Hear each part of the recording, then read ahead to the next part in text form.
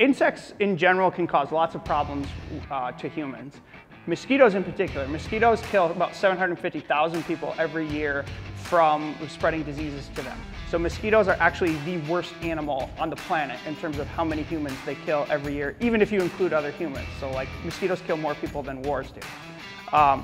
And so again, they're spreading all kinds of diseases like malaria, filariasis, which is elephantiasis, onchocerciasis, Zika, dengue, yellow fever, all kinds of nasty diseases are spread by mosquitoes. And so the interesting thing about this project is when you normally write a grant for mosquitoes, you say, hey, I'm a specialist, I work on this particular disease and I want to stop this disease. This project has the potential to stop all mosquito-borne diseases.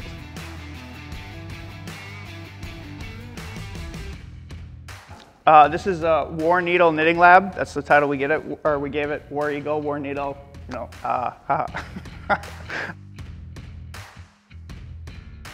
The laboratory was funded through the state of Alabama, and our goal was to essentially rebuild manufacturing processes for research textiles in the state of Alabama.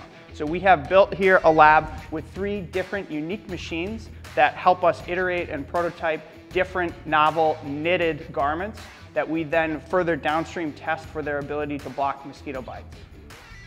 I am John Beckmann, Professor John Beckmann, Dr. John Beckmann. I'm an assistant professor at Auburn University in the Department of Entomology and Plant Pathology. There were a couple things that I knew I wanted. Again, I wanted a project that was sort of easy for me to test. And I knew that in the laboratory, I work on mosquitoes as kind of like my broad focus. So we were maintaining a culture of Aedes aegypti mosquitoes.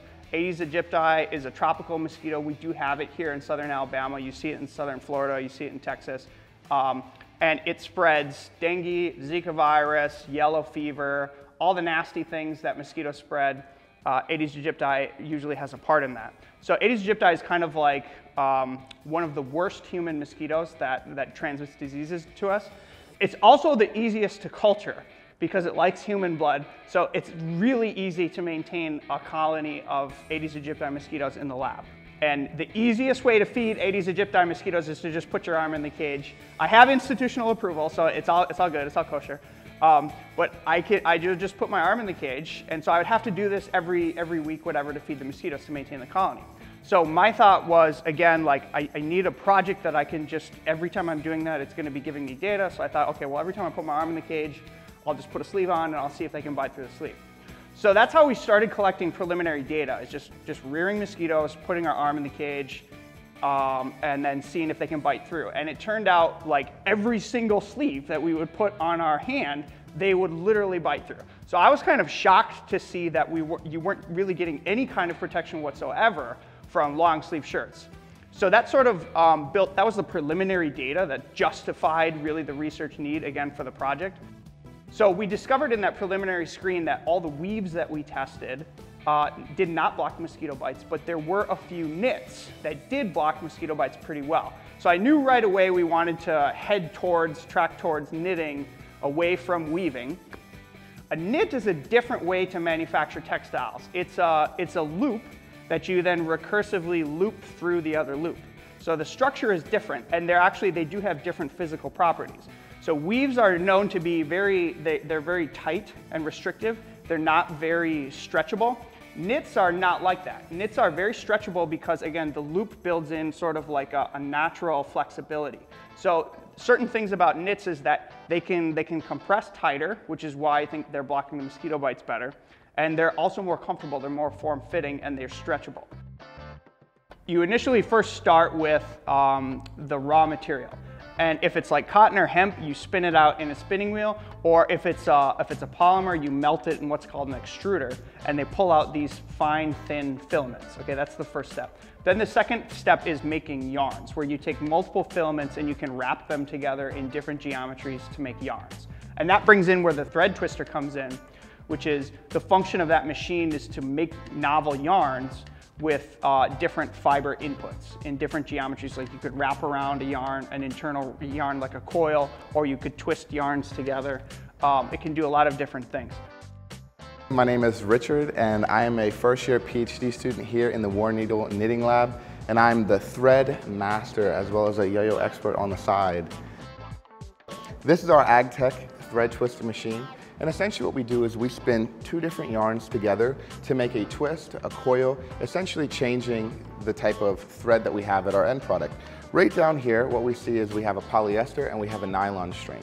I'm twisting them together. This way we'll have different strength, we'll have different tension as well as stretch.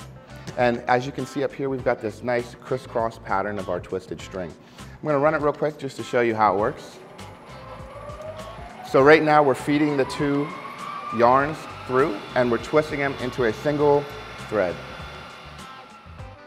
So here we just have an example of different twists and different coils, as well as different materials from an all polyester twist to mixes of nylon and polyester, and then different types of strings, thickness, or yarns in their thickness.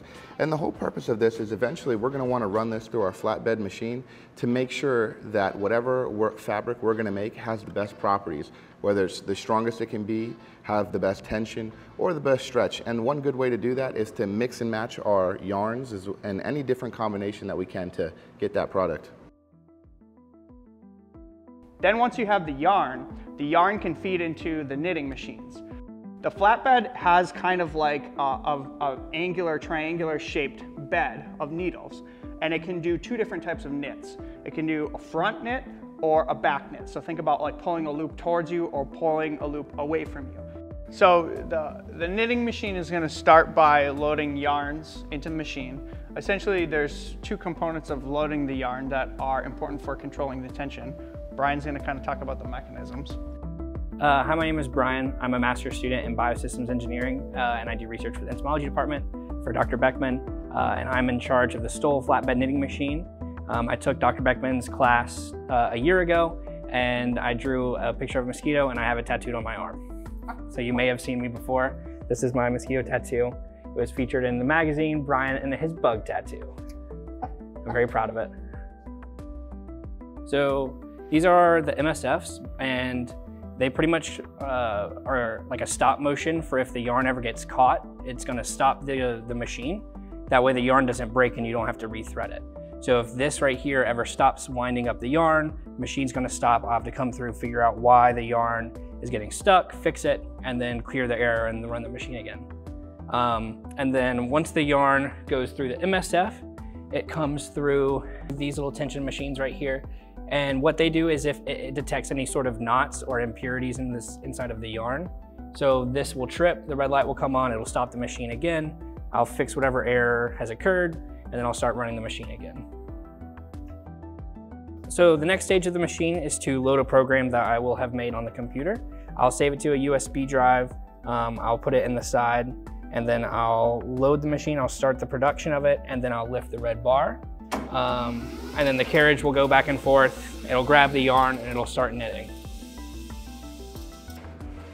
This is the cam I was talking about. So this is the cam that goes back and forth. And in there, you can actually open up the can, but this is what's pushing the needles up and down. It's crazy what humans can build. I know. So typically, if I'm making something that's gonna be made into a full sleeve, it'll take about 20 minutes for it to completely make it. So whenever I make something small, like just a small square like this, it only takes about 5 to 10 minutes for it to come off the machine. In a situation where I'm making something like this, I just am looking to see what the program looks like once it comes off the machine to see if it will block mosquito bites or if I think it will, or if the machine's able to run it well. Sometimes when I make small squares like this, I'll see errors and I can figure out if I'm running it too tight without making something really big and just waiting all that time to figure out that it's messed up. So then we make these sleeves, and Alexa makes these sleeves over here. My name is Alexa England. I'm a master's student in biosystem engineering, and I'm in Dr. Beckmann's lab. I'm in charge of making all the prototypes and then also testing them with thermal conductivity and then breathability. I did my undergrad at Mississippi State and got 2 degrees in biological science and fashion design product development, and then 2 minors in chemistry and art. And that actually makes me perfect for this project because I'm able to do the wet lab and science sides of things, but then also I know how to do the fashion and creating garments. Okay, so Brian will knit some fabric out, and then he'll give it to me. And this is a finished sleeve. I would just take the sleeve over here and I'll cut it. I have this pattern. That's Brian's size and Kyle's size actually. I'll just cut it out and then come over here to a sewing machine. First, I'll serge the end of it. So serging is from this machine, and serging actually just takes the excess fabric off and will prevent it from fraying. And then I would go in and sew this together on a side seam, and then I would go back to this machine and serge the excess off again. Textiles go into the cars that you drive in. They go into airplanes that fly. They go into, in terms of agriculture, like there's all kinds of applications of spreading textiles over your crops to protect them from insects. So there's all kinds of applications for textiles in horticulture, engineering, aerospace engineering, many different diverse fields. And so these machines, while they're definitely useful for our project, they can also be useful for many other projects. So what is next? One of the things we thought about doing was actually we haven't yet done this, but one of the things that we were trying to do originally when we first started this project was do like microscopic knitting. So like I thought about hiring a student to get microscopic needles and microscopic threads and literally like knit microscopic like knits.